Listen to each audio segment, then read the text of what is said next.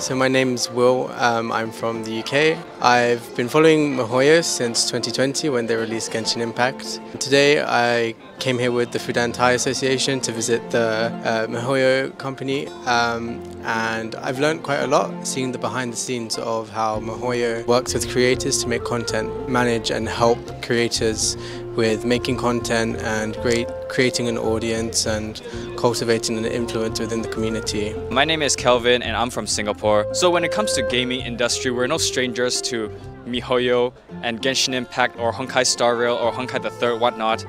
And for me, as an avid player of Genshin Impact, it's been quite an honor for me to visit the miHoYo headquarters.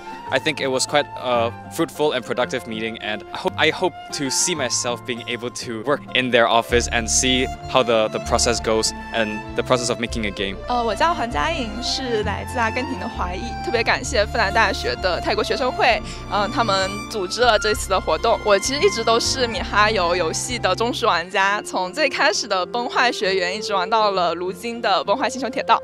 这次来参观，更加深入的了解了miHoYo的企业文化、公司内部的一些构造呀，更加深入的了解我自己一直想进的国际部miHoYo。